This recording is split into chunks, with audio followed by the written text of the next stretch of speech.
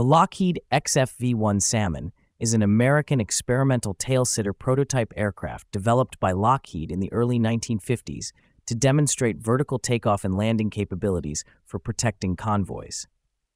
The project originated from a 1948 United States Navy proposal for a vertical takeoff and landing aircraft capable of operating from platforms on conventional ships. Lockheed and Convair competed for the contract, which was revised in 1950 to require a research aircraft that could evolve into a vertical takeoff and landing, ship-based convoy escort fighter. On April 19, 1951, Lockheed was awarded a contract to build two prototypes under the designation XFV-1, later changed to XFV-1. The XFV-1 was powered by a 5,332 horsepower Allison YT-40A6 turboprop engine, driving three-bladed contra-rotating propellers.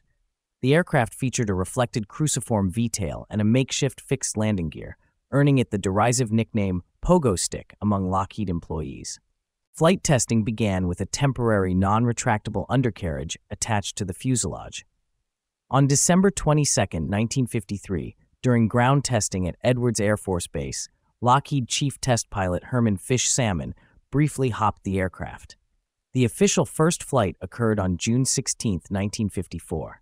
Full vertical takeoff and landing testing was delayed due to the unavailability of the 7th 100 shaft horsepower Allison T-54 engine. The XFV-1 made 32 flights, including transitions from conventional to vertical flight and back, but never achieved vertical takeoffs or landings.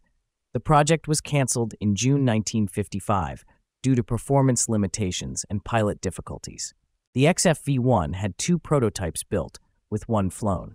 The proposed production version, FV2, was to be powered by the T-54A16 turboprop, incorporating armor, radar, and four 20mm cannons or 48 rockets. The single-flying prototype is now an exhibit at the Sun and Fun Campus Museum in Lakeland, Florida, marked as 658. The second, uncompleted prototype is at Los Alamitos Army Airfield in California.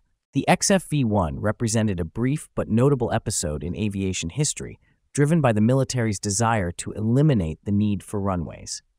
Despite its limitations, the XFV-1 contributed to the development of vertical takeoff and landing technology and remains a fascinating example of innovative aircraft design.